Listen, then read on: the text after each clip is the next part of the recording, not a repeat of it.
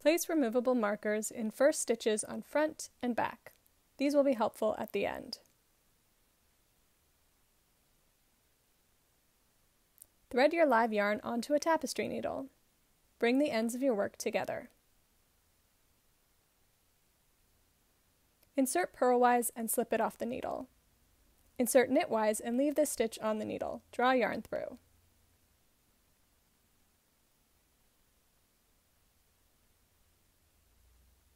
This beginning bit can be finicky, so take your time and keep everything untangled. On the needle closer to you, insert knitwise and drop it off the needle. Insert purlwise, leave that stitch and the needle, and draw your yarn through.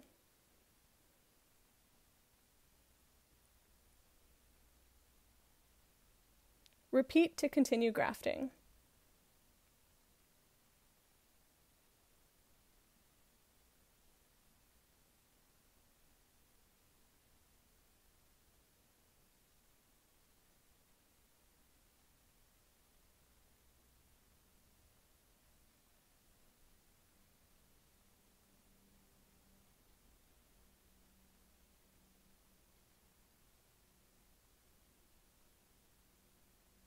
Oops, this stitch is on wrong. I'll just flip it around.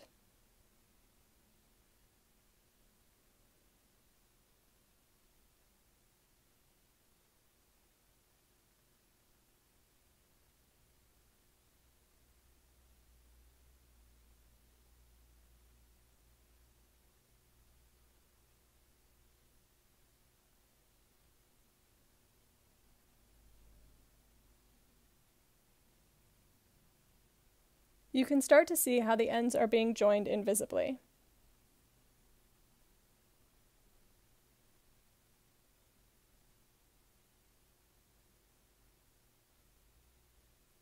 Here's how it's coming together. The grafted stitches should be the same size as the ones around them.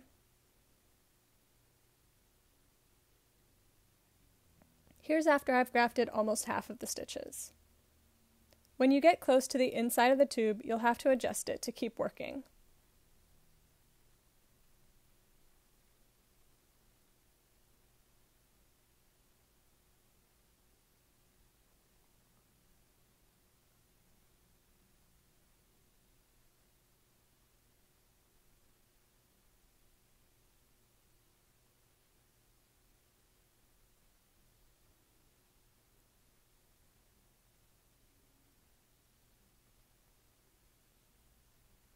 Turns out I cut my yarn tail too short and I ran out.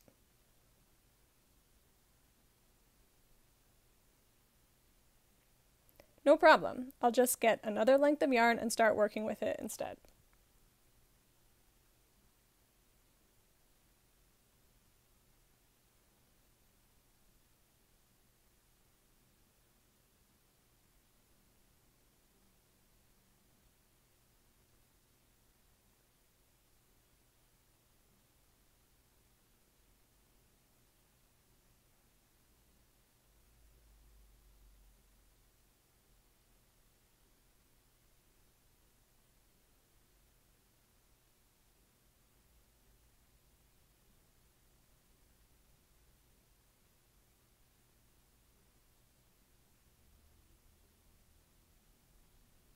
When I finish grafting, I'll just weave in the extra yarn tails with duplicate stitch.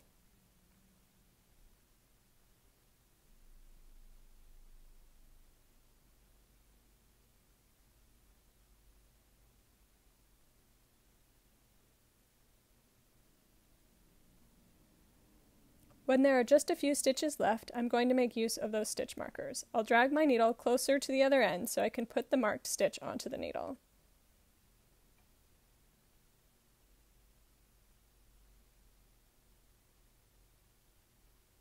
Then I'll drag the needle back so it's ready to work.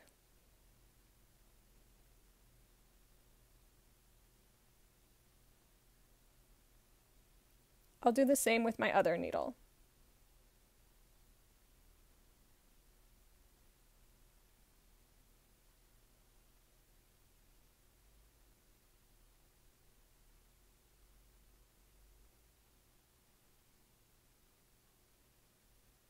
Then I'll graft those last few stitches. When just one is left, I can drop it off the needle.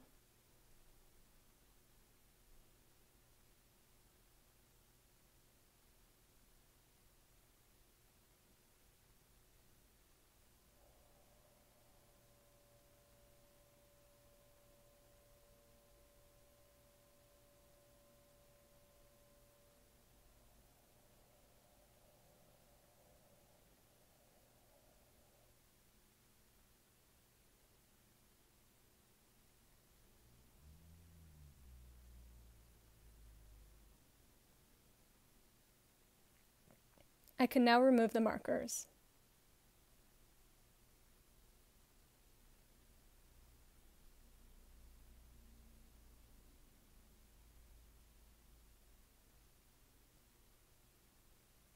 Now I've just got to weave in my ends using duplicate stitch, so they disappear.